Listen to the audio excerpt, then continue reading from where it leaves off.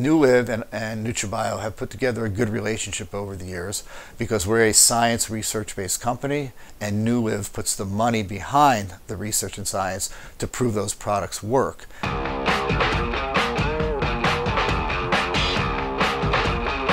So at NutraBio, we have a pretty elaborate method that we go through in choosing our ingredients. Not just the ingredient itself, but the manufacturer of the ingredient, the company behind it. And it's not so easy, as everybody knows in this industry, to get something in, even something as simple as creatine, getting it into NutraBio, because we go through so many testing, so much to make sure that it meets our specification. And our vendors know that we're going to test every single batch of every single ingredient when it comes in here.